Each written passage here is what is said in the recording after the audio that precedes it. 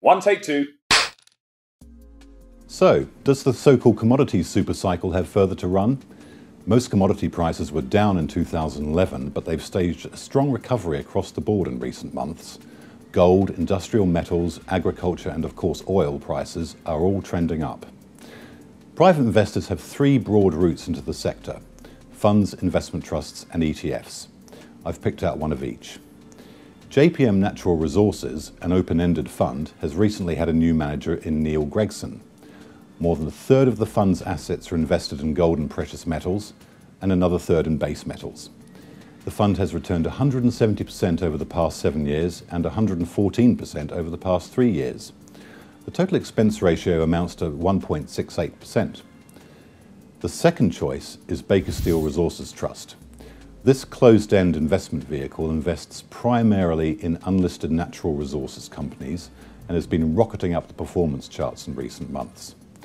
The biggest holding is Ivanplats, a private company that owns a copper project in the Congo, followed by Ferrous Resources, which has 5 iron ore projects in South America. The trust is managed by principals David Baker and Trevor Steele, who were founding members of BlackRock's mining team in 1992. Over the past 12 months, the share price return totals 26%, but it also has a high total expense ratio of 3.1%. A cheaper way to access the sector is through an exchange-traded commodity. As we've looked at precious metals and mining, the ETC I'm suggesting is an agricultural ETC from Deutsche Bank's ETF arm DBX Trackers. It tracks the S&P GSCI Agriculture Index, which is heavily weighted towards corn, wheat, soybeans and sugar, which make up 75% of that index. And the collateral is backed by physical gold. Over the past year, it's taken a hit, as the index has fallen by 20%. Nevertheless, investors should remember that the longer-term growth story for commodities is still intact.